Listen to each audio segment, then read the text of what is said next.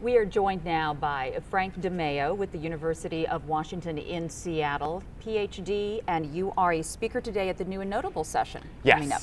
Yes. Thanks for joining us.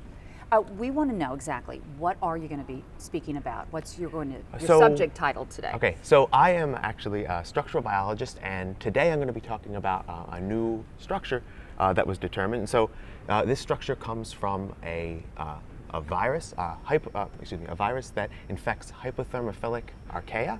And so it's particularly interesting because this virus has to survive and has to pass its genetic material in these incredibly harsh environments. So very high temperatures, 80 to 90 degrees Celsius, very low pHs, and in these really harsh chemical environments. And so we used an experimental technique known as cryo-electron microscopy in order to image this system. And what was remarkable, and so then I developed some tools for model building into this system. And so what was really remarkable about this, I guess the key point of this, is that it was found that this virus really, one of the ways that it stabilizes its genetic material is adopting a different form of DNA, known as A-form DNA. And so this is sort of in contrast to most viral structures, as well as most observed DNA structures in nature, is taking this different form.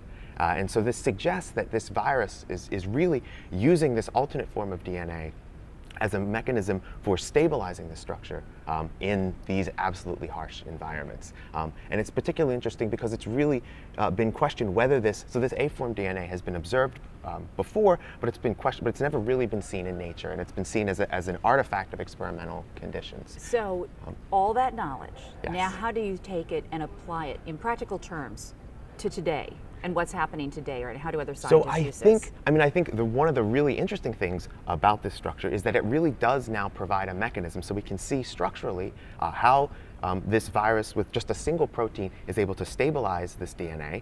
And so it really gives us a method now of, if we wanted to design methods for stabilizing DNA, it really kind of gives us a method overall to do this. So the way the virus does this is by forming a significant number of polar contacts with the DNA backbone, as well as completely encapsulating the DNA such that it forms a solvent-accessible barrier between the DNA and the rest of the outside world. There's so much you're presenting, obviously, within this information.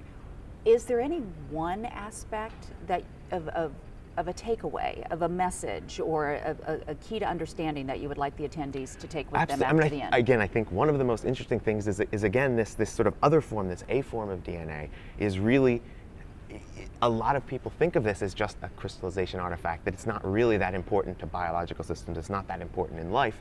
And so what I'm hoping people see from the talk that I give today is that this actually is a very important system, that there's a way that nature really, if they need to stabilize DNA to these incredibly harsh, incredibly extreme environments, that this form of DNA is really is powerful in doing that, is really the way nature does this.